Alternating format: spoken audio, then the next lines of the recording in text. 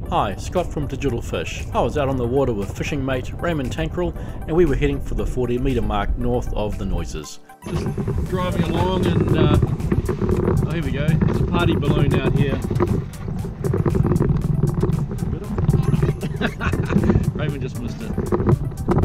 Just getting a lot more aware of plastic in our environment and rather pick the stuff up rather than just let it break down into microplastics and then the fish eat it and then I eat the fish, so yeah, we're not going to do that.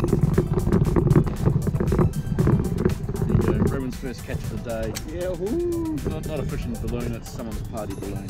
So, yeah, so we popped the balloon and all these little star things came out. Whoever makes these things, don't do that. This is just all over my, yeah, anyway. All plastic in the environment, awesome. The day was pristine and we were drift fishing with slow jigs. Raymond was the first one into a fish. Not a keeper, but a quick bite always makes for a good start.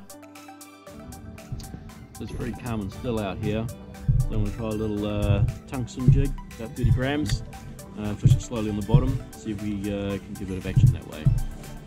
We were hoping for some workup action at some stage of the day, but we're slowly coming across fish. Raymond scored again, this time a solid little snapper.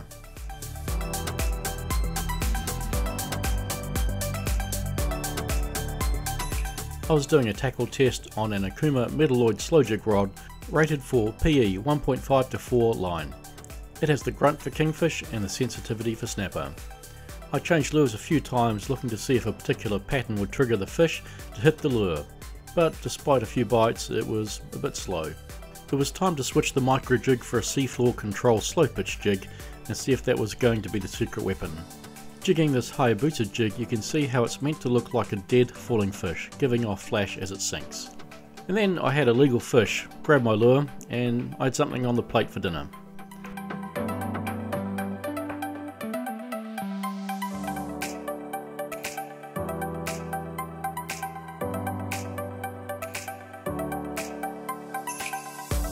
Some workup action in the distance caught my eye and we sped over to see if we could get in on the action.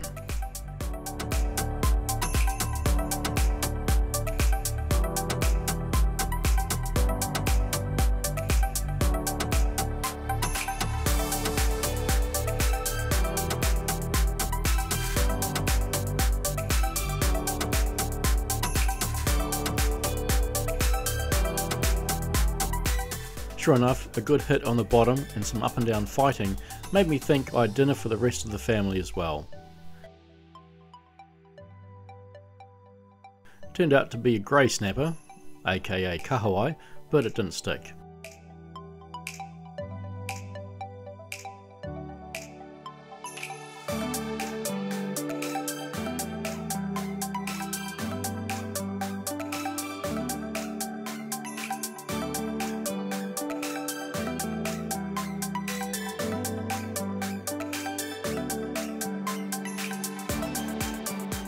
I usually crush my barbs, so small fish are easy to release by flicking the hook out.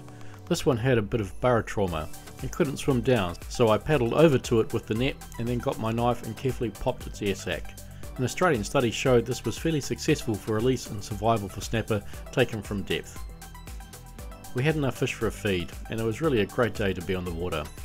The only disappointing thing was so far picking up the balloon. As we would find out, there were more disappointments to come as we headed home. I just saw something fall out of the sky. I thought it might have been a drone, but it's another party balloon. No, is there a party around here we don't know about? I don't know, but yeah, not very good. Second party balloon out in the water today. Doesn't belong in the ocean. Thought we saw a workup, but a whole lot of seagulls around someone's old berley bag. They didn't bother picking up the berley bag, they just chucked it out. Not very good. I have to say we can probably do better as a race when it comes to cleaning up after ourselves. If you see any rubbish on land or sea, pick it up, be a tidy Kiwi. This is Scott from Digital Fish with content that catches.